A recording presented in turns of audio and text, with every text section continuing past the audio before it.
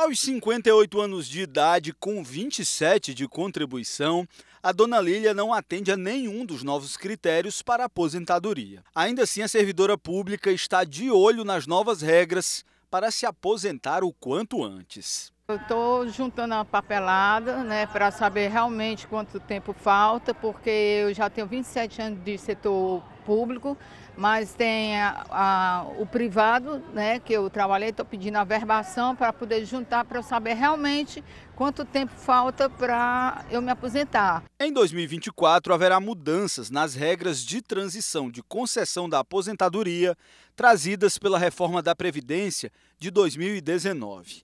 As novas regras para a aposentadoria serão na transição por pontos e na regra da idade mínima progressiva. Há uma gradação e incremento de requisitos. Isso porque em 2019, com a reforma da Previdência, houve uma alteração drástica, mas o legislador derivado, o constituinte derivado, para tentar suavizar, para tentar mitigar, diminuir esse fosso tão grande entre a regra que era e a que foi posta, ele criou também regras de transição. Então nós temos dois artigos na emenda 103, artigos 15 e 16, que eles tratam agora de duas alterações que mudam a cada de 1º de janeiro de todo ano. Desde a reforma da Previdência, a principal forma de aposentadoria é a transição por pontos, que estabelece o número de pontos para que o contribuinte possa se aposentar. No ano de 2024, o número de pontos para mulheres é de 91 e para os homens de 101.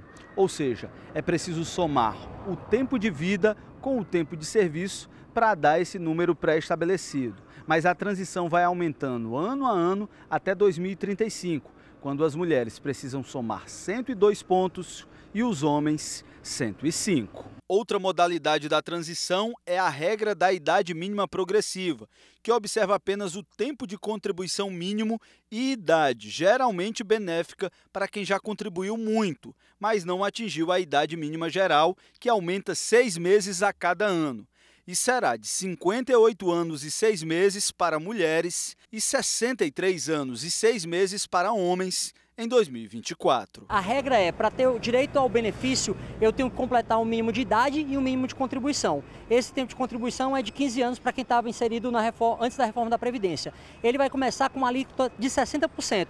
Agora, para cada ano que excede os 15 anos, ele vai ter 2% a mais de alíquota. Para ele completar uma alíquota de 100%, ele tem que ter 40 anos de trabalho o homem e 35 anos de trabalho a mulher. O advogado especialista em direito previdenciário diz que, apesar de não ser necessário um advogado para dar entrada no pedido de aposentadoria, é importante o contribuinte procurar ajuda profissional para verificar seu direito ao benefício de acordo com as regras vigentes e obter um melhor planejamento previdenciário. Procurar um advogado especialista em previdência social, ela pode lhe ajudar a elidir vários erros que você cometeria aí ou direitos que você não conhecia se não fosse uma pessoa que realmente se debruçar sobre a legislação.